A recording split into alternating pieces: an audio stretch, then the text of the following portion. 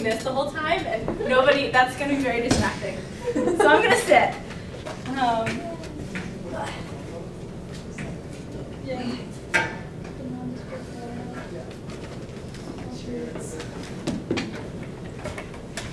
right. Hey, everybody. So I'm going to start with the obligatory here are my people slide. So these are kind of the people in my life that have made a really big difference. First is my mom and dad. They're super goofy and fun and athletic. They're going to an obstacle course boot training camp tomorrow, for those of you who know they're super into obstacle course racing. And they're also definitely going to be watching this afterwards, so you can all say hi to my parents. Hi, Mom and Dad. But anyways, another member of my family is Evelyn. He's kind of the 120 mascot. You've seen his little fluffy buns running around. And then also some people that aren't part of CBF but have been a really big part of my college career is Steph and George. They're in the corner right over there. And they were my floor freshman year, and I've gotten to know them really well.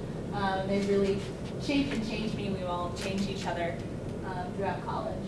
And then, of course, all the CBFer seniors. I have us all in that picture right there. And pretty much out of freshman year, out of the gate, I met the 4 other girls from CBF that I now live with.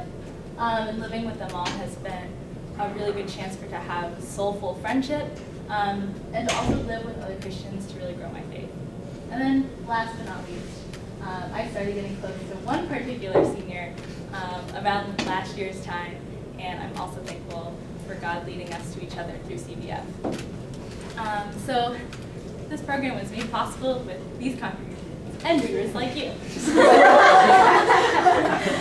So if you guessed from the last song, which was called Seasons, or maybe that I told Emma that my theme was seasons, and then she put different seasons on each of the worship backgrounds, I'm talking about seasons of faith. This is the way that God has really taught me about His earth and His kingdom through seasons in my life. So getting into it, a lot of times we talk about Ecclesiastes, and whenever we talk about seasons, we use the verse, "There's a time for everything." And it's this really beautiful prose. I'm sure many of you have heard it. We'll read it in a second. But a lot of times we skip over the context of this prose, and we just talk about the beautiful poetry instead of the part of Solomon's, what he's writing about as well. So I'll explain the context just a little bit. Ecclesiastes is written by Solomon, and as you read the book, you might get the impression that Solomon had a really grave outlook on life. He starts with the declaration in chapter 1, verse 1, that everything is meaningless. And he's seen the ups and downs of life, and he just can't quite make sense of it. And so he asks questions like, why is there so much suffering? Where's God in the midst of life? And what is the meaning of the mundane days that we live in?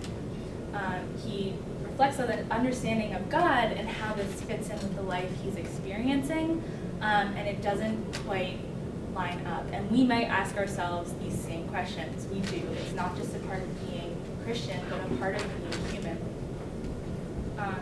And so then we get to the part of the class, Ecclesiastes, that Solomon kind of gets down to, and that's that everything is striving after the wind. So it's kind of this ultimate chase, being on this earth. You're chasing after something all the time. So first he talks about striving after riches, and how riches can end in a second, and striving after our work and our positions, etc., etc. And even talks about striving after wisdom, which is Solomon's kind of his thing as well. But ultimately it just breaks down to everything is striving after the wind. As some of you were at retreat last weekend, we talked about what is eternal and what is worldly, and what is worldly is striving after the wind. But it doesn't have to be like that. We also find God's presence in life, and where God's presence is, that's where our meaning will emerge. So a life lived with God and an acknowledgement of His divine presence is rooted rather than falling after the wind. We have sturdiness and we have fruitfulness rather than being blown over by the wind.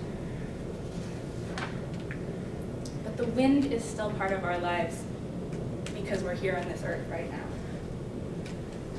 And so I want to get into the beautiful poetry part of Ecclesiastes now. Does anybody want to read this? There is an appointed time for everything, and there is a time for every matter under heaven, a time to give birth and a time to die, a time to plant and a time to uproot what is planted, a time to kill and a time to heal, a time to tear down and a time to build up, a time to weep and a time to laugh, a time to mourn and a time to dance, a time to throw stones and a time to gather stones, a time to embrace and a time to shun embracing, a time to search and a time to give up as lost, a time to keep and a time to throw away, a time to tear apart and a time to sew together, a time to be silent and a time to speak, a time to love and a time to hate, a time for war and a time for peace.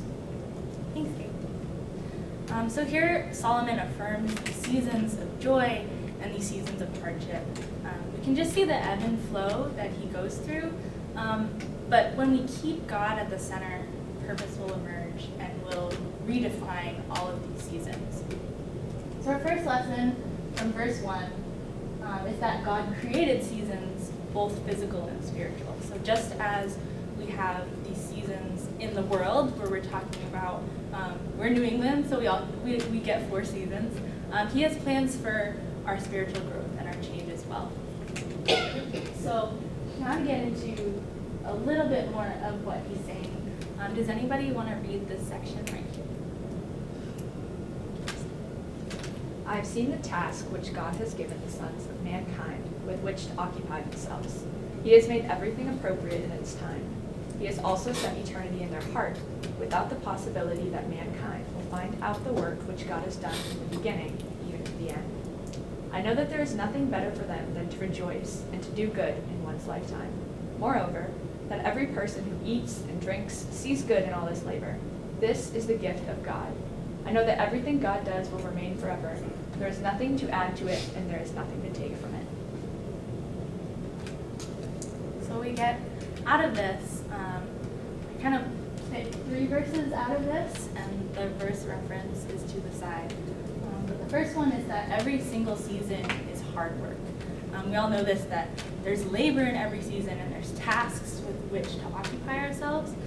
So we can never expect a part of our life where we can kind of lean back and be like, oh, I made it to the good season. No, there's always different things that God has planned for you in each season.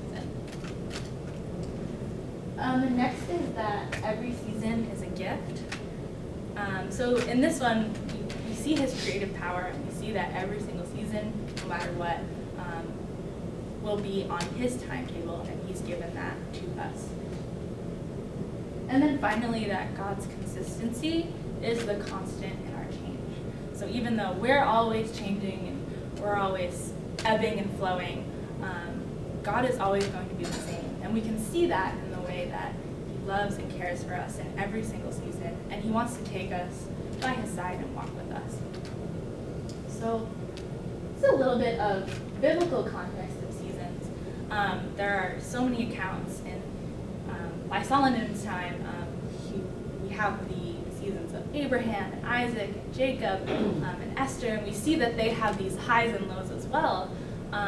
And that is just from the beginning. We have the Old Testament, and we have Genesis, where as long as the earth endures, seed time and harvest, cold and heat, summer and winter, day and night will never cease.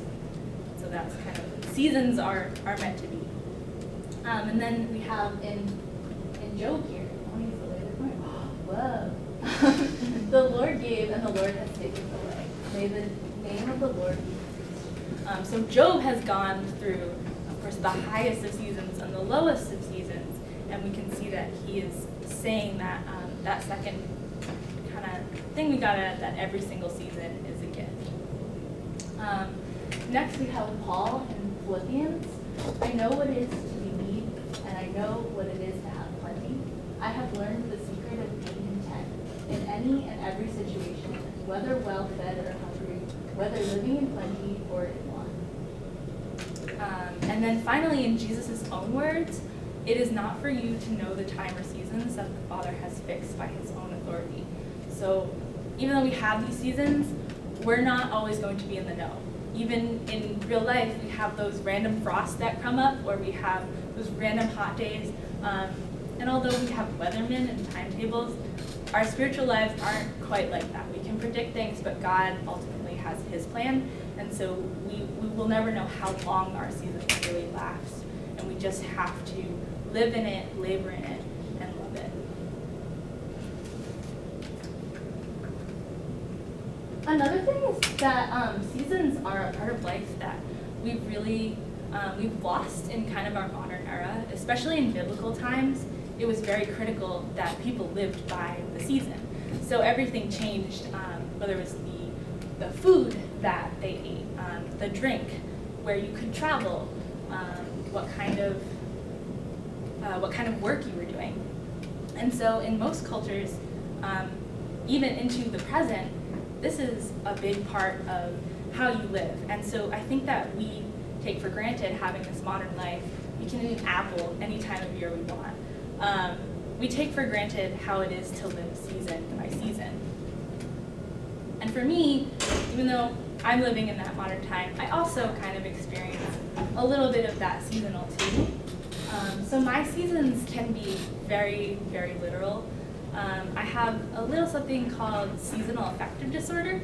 And so that's characterized by, in the winter, you can see things are down. I can have a different outlook on life and a different perspective, and things can just not be looking up. God has this regular trial for me. But it's not all bad. When people talk about seasonal affective disorder, it's literally called sad, so people just assume that you're sad all the time. But there's also like this really great side of it that nobody really talks about, and that's like during the summer is this like anti-depression and this filled with God's love, and I get so excited about the world and the task that he has for us. And oftentimes, like, even talking about this, I only talk about the bad part of it, but I don't talk enough about the good part. And that's one of the things is that I let my season define who I am. So I've struggled with that, especially throughout college, beginning to recognize my seasons. And so as I kind of was going through college, instead of letting my seasons define who I am, I kind of flipped it and I wanted to instead define my own seasons. So I have kind of what I've come up with as spring, summer, winter, and fall. And as our speaker would say, talking about the stars, none of this is thus saith the Lord, but it's helped me identify my journey, my walk with God, and it's really helped me draw closer. So I'm gonna go into each season a little bit. I'm gonna talk a little bit about each one, what I kind of associate with each one, maybe some of my favorite verses, and then particularly some spiritual disciplines that have helped me in that season. So because we're at WPI, and I've been a student my entire life, the year starts with fall. So I started with autumn, and this one I really attribute to letting go, you're pruning, so you're releasing something. So in fall, this can be releasing a burden. So you have maybe a sin that you recognize in yourself that just is of the world and needs to be released. Or a big one that I attribute is to COVID. When we went into lockdown, we were just shedding ourselves of going outside and getting to see people and doing all these things. So we're letting go and we're coming back to God. It's really, it's also a big part of Christianity is death. It's a death to ourselves, and it's the sacrifice that Jesus has made for us. And so God is the only one that can make death beautiful. So leaning into that season of fall, I picked out 3 of my spiritual disciplines that have helped me through fall. And the first one is reflection. So this one is, I picked out Colossians 3. Do not lie to one another, seeing that you have put off an old self with its practices, and have put on a new self, which is being renewed this one we're kind of reflecting and talking about images. We're coming back to what should our lives look like and what does God look like. I really like how we went over some part this weekend where it wasn't like we're getting rid of sinliness, but we're going back to godliness. That's the goal. And that's kind of what I pictured with reflection here. And another one is repentance. So we have many parts in the Bible. Repent and do the things you first did. And I really like this one because we're coming back to, like, in fall, we're coming back to that original season. And so you're going back. It's doing the things you first did as a Christian when you had this first death of yourself and coming to the Lord. And then finally, the sacrifice. Romans 2:12, do not conform to the pattern of this world, but be transformed by the renewing of your mind. Then you will be able to test and approve what God's will is, his good, pleasing, and perfect will. And then winter. So winter is the next season. And this one I really attribute to silence, loss. You don't get to see like this beautiful scenery around you. I mean, it can be beautiful, but you're losing kind of the life. And instead you're waiting for spring to happen. And I attribute it to trials as well, just because I've had my trials in winter. And so the first one, wait for the Lord, be strong and take heart, wait for the Lord. The second one is constant prayer, rejoice always, pray without ceasing, giving thanks in all circumstances, for this is the will of God in Christ Jesus for you. And I think that this is the season where God knows that our heads are constantly spinning with these the trials that really take over our brains. And so having a constant prayer and even so little in the middle of your tasks, knowing that you need to be in this prayer with God. And then finally is soulful friendship. In Ecclesiastes, this is just a small part of the verse, but it's a really sweet verse where it talks about two are better than one. So I have two are better than one because they have good return for their labor. If either of them falls down, one can help the other up. And so when we're in friendships, any friendship, we're going to know that one person is up and one person is down. But when you're in a Christian friendship, someone that you can really become close to and have this soulful connection with, you're able to help each other in a way that you might not be able to otherwise, understand and encourage about something eternal. And so I think it's been really important that the people I mentioned in my first slide, that you grow close to those people rather than isolating yourself from your fellowship and your community, because then you will isolate yourself from God as well. And this one, James 1, is just my favorite verse about trials and temptations. This is actually, my mom has always said this verse to me ever since I was going through, tiny little baby trials, and up to now. But consider it pure. Oh, does someone else want to read this? I feel like I've been talking a lot. Trevor. Consider it pure joy, my brethren, when you encounter various trials, knowing that the testing of your faith produces endurance. And let endurance have its perfect result, so that you may be perfect and complete, lacking in nothing. Blessed is a man who perseveres under trial, for once he has been approved, he will receive the crown of life, which the Lord has promised to those who love him. Thanks, Trevor. So this one, my mom has always been trying to reshape my perspective from trials from the beginning. So it's not just seek joy, but it's consider it pure joy, which is a very different way from the way that we want to think about trials to the way God wants us to think about these trials. Endurance having its perfect result, and blessed is a man who perseveres under trial. So this was just my favorite verse about winter, and it's one of my favorite verses in general, so I just had to include it here. Next week, spring. Happy first week of spring, everybody. Anna sent me pictures of flowers today, which was amazing. There are flowers on campus. Go check them out. So clearly I'm excited about spring. I also feel like I'm in spring right now because I'm kind of like defrosting from the winter. But I attribute this season with growth and deeper roots. you're transitioning in your life. So this could be something that's a really big change, like for freshmen coming into college, for all of us seniors who are graduating in 5 weeks. If you're at a new job, you're in a new location, it's something that's stretching you out. God is stretching you outside of your comfort zone, and he's putting you in a new place. But this also means you have renewed life, and you're sowing seeds of change, really God's sowing seeds of change through you. And I think that when we have a new circumstance and a new transition in our life, this is the best chance to get back into the gospel specifically and reading and studying Jesus' life on earth. So every word of God is flawless. He is a shield to those who take refuge in him. Do not add to his words, where he will rebuke you and prove you a liar. I think it's really important that we also read and study when we're in the spring, and we have a new perspective for our future seasons, because spring won't last forever. None of these seasons will last forever, and you'll be able to get a new perspective when you read. Another thing is memorization.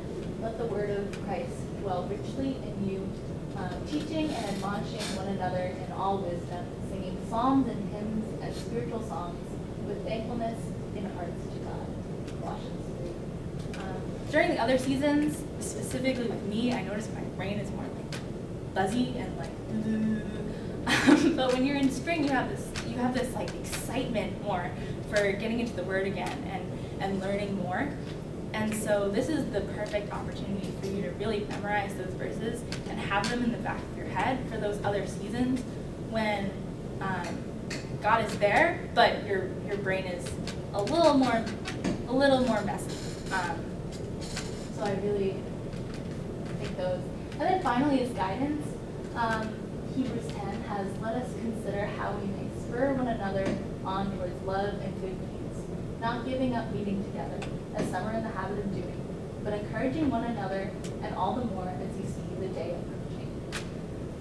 Another thing about transitions and change and spring is that people have all pretty much been through your circumstances before, and so leaning on your mentors and those in your life who have really helped you in the Christian faith and have been through this. Chances are your mentors have gone through a lot of the things that you've done, and so leaning on them, and they're going to be able to show God's word into your life of parts that you don't know where it's quite applicable yet. They know the lessons that God has taught them. And then finally is summer. I chose this slide because this slide set for summer because it's the fruits, and I believe that summer is you're kind of like harvesting the fruits of the Spirit that you've been growing throughout your other seasons. It's this harvest, it's this productivity, like everything's coming in at once, mature growth. But the thing about harvest and summer is that when it's summertime, it's a lot of your, when you're a farmer at least, it's a lot of your time and energy and your strength, because you're out in the fields and you're taking these things, and you're not hoarding everything for yourself. It's giving back. And so the first one is service. When Peter says, as each has received a gift, use it to serve one another as good stewards of God's very grace, in order that everything God may be glorified through Jesus Christ.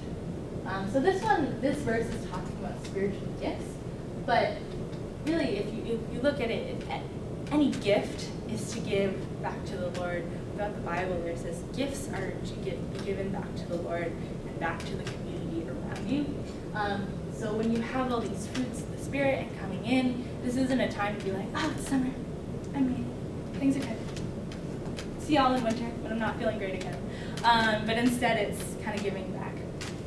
And giving, of course, 1 Timothy has command, specifically the wealthy, to do good, to be rich in good deeds, and to be generous and willing to share. In this way, they will lay up treasure for themselves as a firm foundation for the coming age, so that they may hold of the life that is truly life. And then finally, I feel like I threw in a lot of verses, so I give you all a break this verse. Celebration, I think it's most important in the summer, specifically getting back to those older seasons. People are always having these wonderful celebrations, and instead we just kind of have like this your life, modern where it's like, oh, we're just waiting until the next holiday and the next holiday, but instead taking that summer to really celebrate instead of striving after the wind with our summers. And I think that celebration, it's the best time to read the Psalms because you're really feeling it. You can shout them out and be excited. And the final thing I wanted to say is just about the applications of these. This is really what's helped me. Of course, seasons are never quite like cut and dry. It can be multiple at once. But it's just what's helped me with my seasons. The first one is recognizing and assessing my season, knowing where I am. And then finding the spiritual disciplines that work best for you in your season. You should be reading the Bible all the time. You should be praying all the time. You should be doing your spiritual disciplines all the time. But God has these seasons for us where we are very strong in one thing and maybe not quite so in another. And so recognizing what you are strong in and can store up for a later season. And then preparing for future seasons, just kind of tying in with the last one. And then finally reflecting on past seasons, because the seasons, they're going to happen over and over again. They're not just going to be like, oh, that was my last spring. Great. But instead, we can't grow without every single season. So in between every single stage of growth, we have all 4 of these seasons. And so that was kind of the conclusion. Thank you all for staying with me. I'm going to have a little bit of time now where I read Ecclesiastes, the poem again, and I want you all to close your eyes, and I'm going to read it, and I hope that you all have a little bit of time to reflect with God in what season you are, because we're going to be talking about that in discussion groups. So let me pull out my verse. You can all close your eyes and meditate on that. I'll lead us in prayer, and then we'll go off into discussion groups. There is an appointed time for everything, and there is a time for every matter under heaven. A time to give birth and a time to die. A time to plant and a time to uproot what is planted.